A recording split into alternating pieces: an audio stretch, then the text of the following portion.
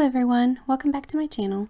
For this video I am making a chemise for the costume that I ended up making for the Foundations Revealed competition, and this is part of the under layer and construction.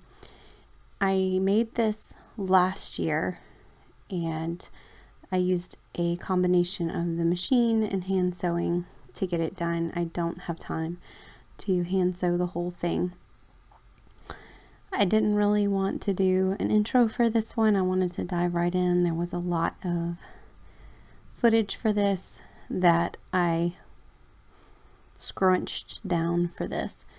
So right here what I'm doing is just sewing the side gores to the front and the back panels. Most of the hand sewing that I did for this project was felling the seams down after I sewed them together. And so, I mean, theoretically I would have loved to have done the whole thing by hand, but I just didn't have time with 5 children and a husband. So here are the cuffs for the sleeves. I wanted to add lace where I could. I love lace and I love adding it. So right here I'm just sewing the lace down. These are going to get folded over and ironed down, and then, like I said, used as the cuffs. Now I did end up changing this pattern a lot after it was completely completely constructed, not destructed. That's what I felt like I was doing to it. Anyway, it did not work for the ball gown that I made it to go under. This is my first delve into historical costuming for an adult and any attempt at historical accuracy. And so I wasn't 100% sure what I was doing.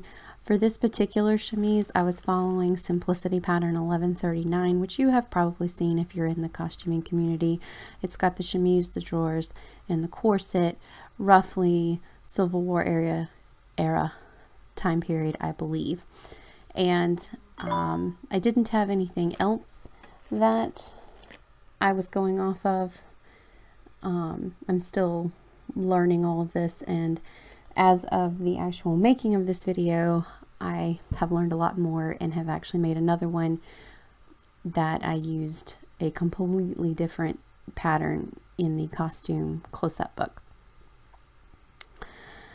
But this was my first, and I was just following the pattern. I will say that it felt like I was using a lot of linen for this, and it really was. I ended up, one of the changes I made was I removed a lot of the excess linen from it for the project. But I'm not going to be showing the changes I made to it in this video. That will be later when I make the video for the dress that I made for the competition. That's the word I'm looking for. So again, here's where I did the hand sewing. Just felled this down. So I know I skip here in a little bit, but I ended up going through and pinning all of these felled seams down before I hand sewed them down. That just ended up being easier for me.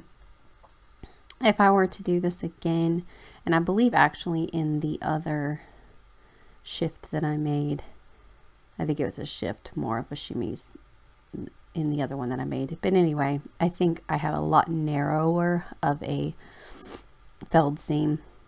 This is just the first time I'd ever done that, so it's kind of wide, but I'm totally fine with it.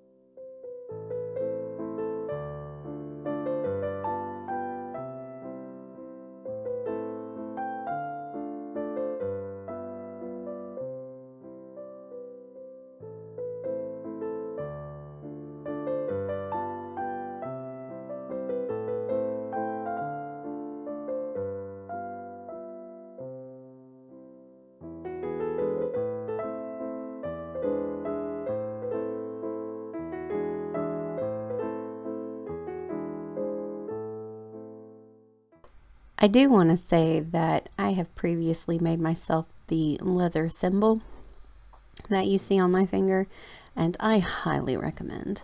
It is so comfortable. It has stretched a little, and I've made myself a second one, but it is worth it. They are the most comfortable. I love them. I love them better than any of the hard ones, although I do use the hard ones too if I need to. There are certain instances where the hard one works better, but thimbles are great. That is my 2 cents.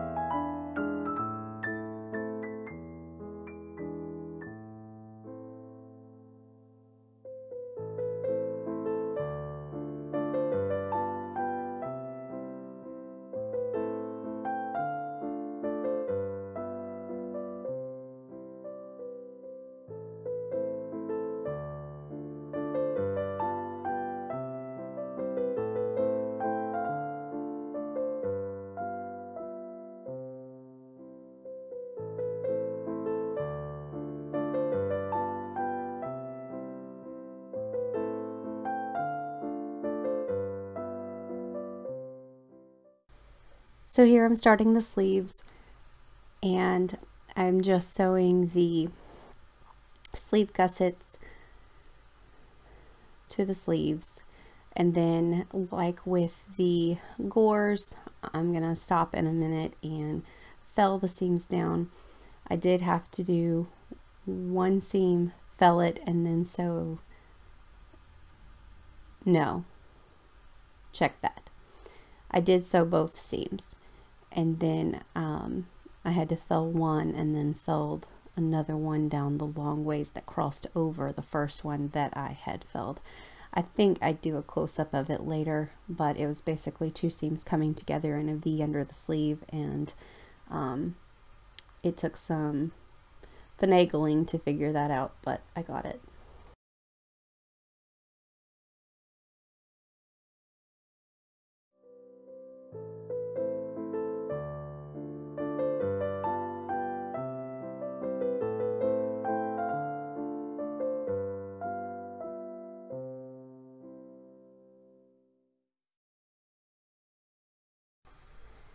Here I'm sewing together the cuffs for the sleeves, and then I'm gonna just gather that end of the sleeve and pin it to the cuff and fold it over and hand sew it down. And then I added lace trim, which you'll see at the end.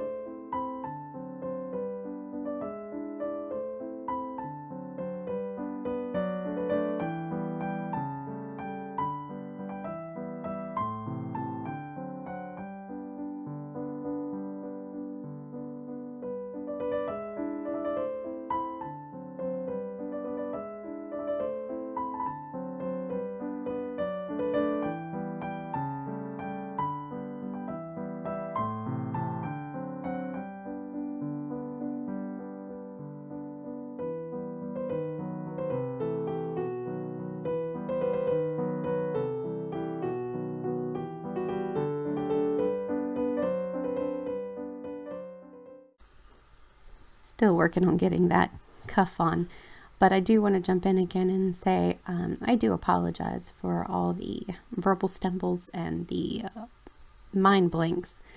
Unfortunately, even though we were following all the precautions that the CDC recommended, my husband and I both did get the virus that I shall not name, and we both seem to get mild cases, but mine symptoms have been lingering, and I'm actually just happy to get this video out because I really wanted to, but I've really been struggling and haven't been able to sew much in the last little bit because of muscle pain. And one of the things that seems to be lingering, other than exhaustion, is the inability to get my thoughts together.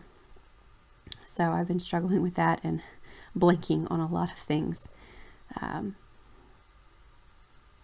So again, I'm just really happy to get this video out.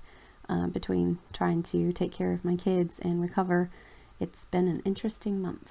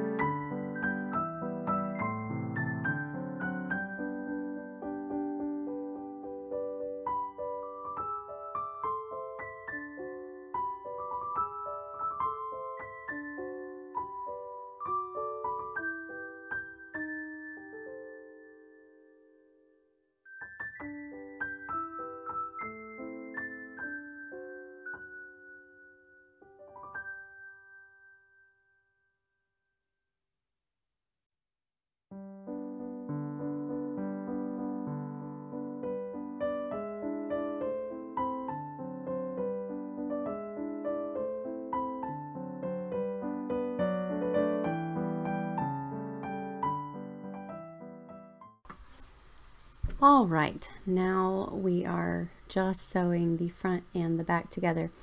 You can see that little flap up there on the left. That isn't the sleeve gusset. That is an additional little triangle that the pattern had, and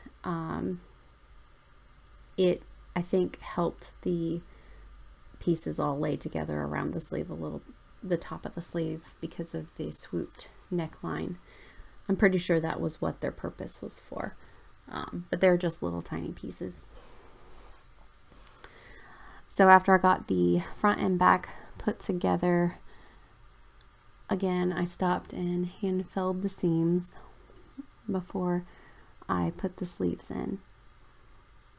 And I want to say here, this is actually the first time that I have worked with linen, and while it was everywhere and it frayed worse than any fabric I have ever used, I believe, other than I think one really cheap satiny polyester I used one year when I was making a Christmas tree skirt. It was probably the most fun I've had with fabric. This really is the first like actual natural fiber other than like quilting cotton that I've really ever worked with, and it was a lot of fun. Plus it is so comfortable. And then here is the start of the collar, or I guess the neckline. I guess it's a collar. And so I had these pieces were the actual collar piece and then the back piece of it. So I sewed the side seams together and ironed them out, and then here, the same lace that I put on the cuffs, I wanted on the neckline collar as well. So just pinning that in. Because it was curved, I did have to notch the lace a little bit, but I know it's not going to fray, and I tacked it down where I needed to. And then just put the right sides together for these, sewed it around the top edge, clipped seams, corners, did all of that, ironed the seam out flat, and then turned it right side out and ironed it flat to prepare it for sewing it to the rest of the chemise.